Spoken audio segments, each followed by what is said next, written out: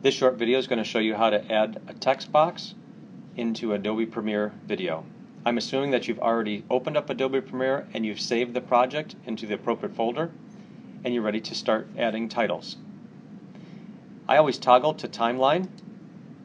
Once I've toggled to timeline, I make sure that this cursor is all the way back at the beginning, because wherever this cursor is at is where I'm going to be inserting a title. So I'm going to bring it back to the beginning and hit the letter T for text.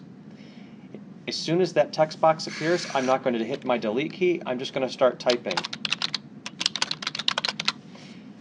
The simple font that's added into the text box can be centered by clicking horizontal center and vertical center. It will put it right in the middle of the slide. Another thing to see when you're looking at timeline is how long this text box is going to appear. On the right hand side, you can zoom in and zoom out, and your text box is probably going to look about that big. It doesn't mean that it's going to appear longer or shorter, it just means that we can zoom in and zoom out. I'm going to zoom in to show you that this text box is going to appear for the default of 5 seconds.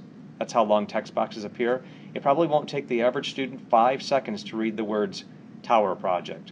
So all you need to do is you can resize this by just clicking on it and dragging it. I'm only going to have that appear for about 3 seconds.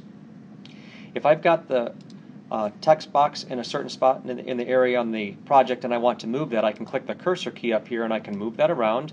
In fact, I can resize it and make the font a little bit different.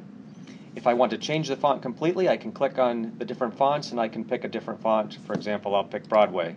But notice when I pick something, if it's not centered, I can go ahead and center that font exactly right in the middle, horizontally and vertically.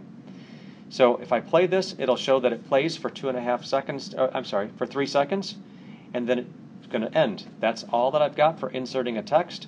If I want to go back and change that text, I'd have to double click on it, and double click on it, and double click on it until I get that to appear. Once that appears again, I can have some things. For example, I could highlight all of these and I could say, I want the word Tower Project to be a different color. I'm going to change it to this neon green color.